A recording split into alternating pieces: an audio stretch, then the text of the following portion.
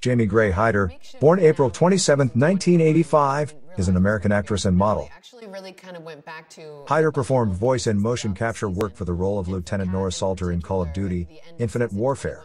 She also played Lucia Solano in Season 2 of Graceland and the werewolf Danielle in Seasons 5 and 6 of True Blood. So that was a huge win for her.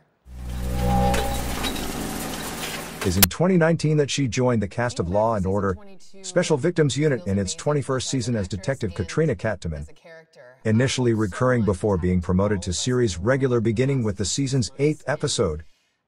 Hyder's character on the show is bisexual, making her the first LGBT detective and the second LGBT main character. I'm really happy as a human to have something to put my energy towards again.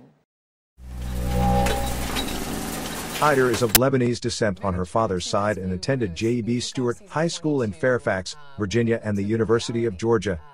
That was something that we had to really consider, was how the events of the Jamie is a classically trained singer who has been involved in the theater from a very young age and received her BA in Theater and Film Studies from the University of Georgia, Athens.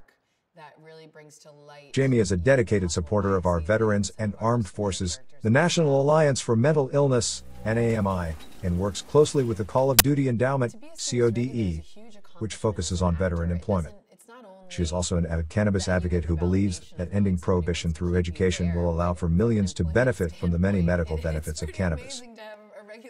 In her free time, Jamie loves to cook and enjoys a good scotch. Your mental health, you know? And so to have the opportunity to not only be a series regular in general, but to do it on a show that's as well known as SVU comes with as much excitement as it does kind of responsibility and nerves as well.